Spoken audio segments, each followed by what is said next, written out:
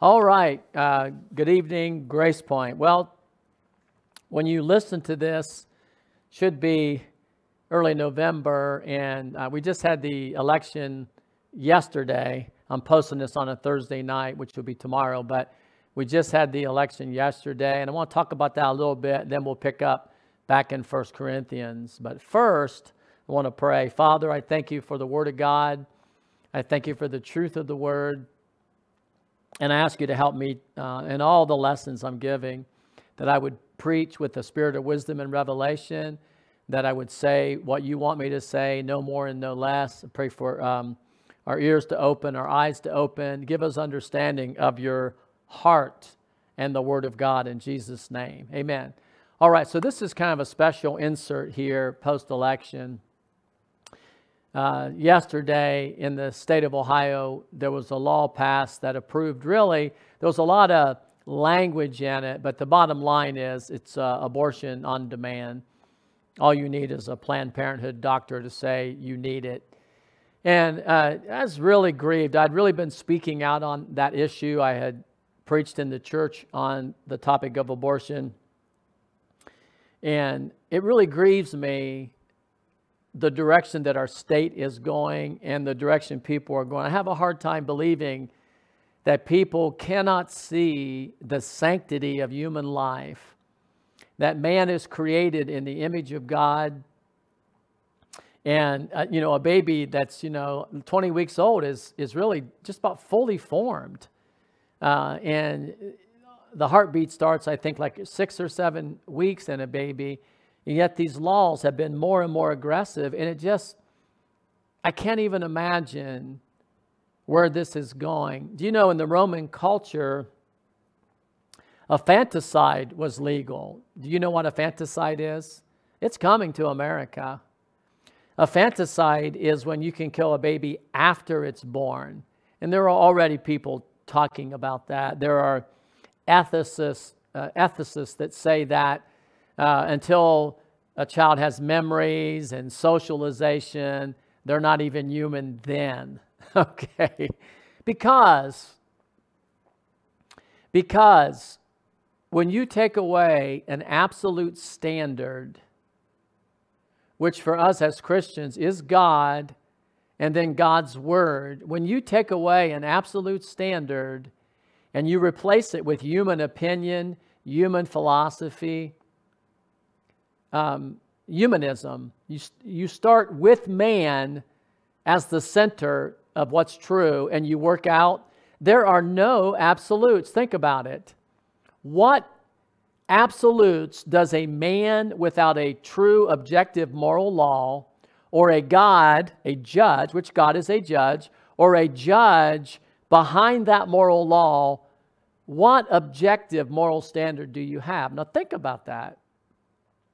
People say, oh, well, we know right from wrong. But how do you know right from wrong? What if person A says you can murder somebody at 5 years old? They're not really a formed human being yet. Person B says, no, it's 2 years old. Person C says it's at birth. And person D says, no, it's 6 months pregnant. Who's right? One person says, well, prostitution should be legalized because women can make money and we need to legalize it and protect it. We can tax it, and men need to have sex. Another person says, no, it shouldn't be. You're abusing women. And so you have this debate back and forth. But when you start with man at the center, okay, that man is the measure of all things and man is the measure of what's moral, it's all subjective. It's all a matter of human opinion. And I'll tell you what happens. Every single time when man starts from himself and as the bearer or as the standard of truth, what happens ultimately is the people that have power are the ones that make the rules. Foucault talked about this. Nietzsche talked about this. It's the person that has the power that makes the rules. So if your political party is in power, if your political persuasion is in power, you get to make the rules. Truth is relative. There's no absolute standard. So what's happened in our state, the state of Ohio, and in our country, is that even though there are many people that profess to know God, or they profess to be Christians, they've left the standard, or they've left the truth of God, and they've proceeded after a lie. They've forsaken God and chased after a lie. Paul said in the book of 2 Thessalonians that there would be a great deception in the last days before the man of sin, the man of apostasy, is revealed. There'd be a great deception. And that's what's happened in our culture. There's a great deception. Many Christians have given up on the Word of God as our plumb line. Do you know what I mean by plumb line? Plumb line is a standard. It's the standard of what makes something level or even.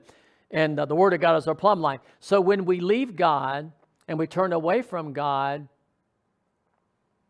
it becomes just a matter, right and wrong become a matter of opinion. And then what always happens, chaos is the result. Can you see that?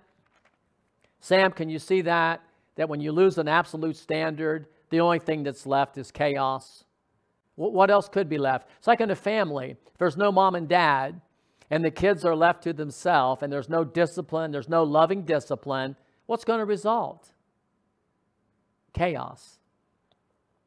Paul said in the book of Romans, chapter 1, he said that even though, this is in verse 28, it says, even as they did not like to retain God in their knowledge, God gave them over to a debased mind to do those things which are not fitting, being filled with all unrighteousness, sexual immorality, wickedness, covetousness, malicious, full of envy, murder, strife, deceit, evil-mindedness. They are gossips, backbiters, haters of God, violent, proud, boasters, inventors of evil things, disobedient to parents, undiscerning, untrustworthy, unloving, unforgiving, unmerciful, who know the righteous judgment of God, that those who practice such things are deserving of death. Not only do they do the same things, but they approve of those that do them. So it says, because they don't retain God in their knowledge, chaos ensues, all manner of wickedness. Now, historically, what happens, where are we at on time, Brian? We're at 17?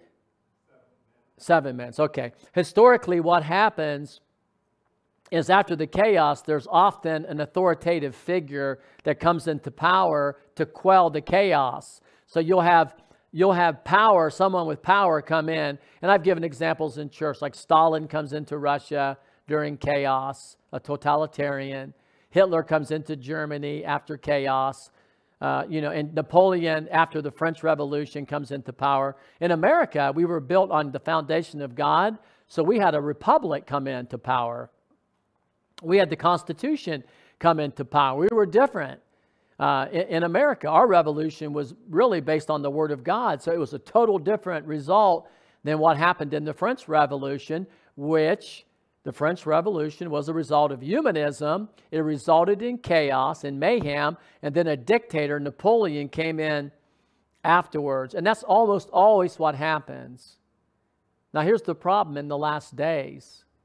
During all the chaos of our sin, abortion, transhumanism, transgenderism, all the things that, covetousness, selfishness, untrustworthiness, when sin increases, chaos increases, and this is going to be the opportunity for the man of sin, the man of lawlessness, to come in, and he opposes everything that's good and everything that's God, and he is going to set himself up as God and and everybody's going to call for peace, peace, peace, and safety.